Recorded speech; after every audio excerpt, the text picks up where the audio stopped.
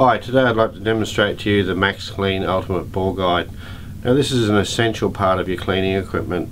We're going to use this Tikka rifle here today, and simply you set this up to replace your bolt and it holds firmly in the action. Now what's important about this is the solvent well, which is here as you can see.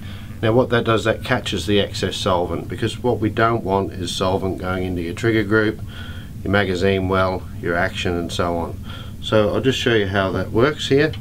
We've got a rod set up, we'll put some solvent on the patch. Now we'll just patch through here.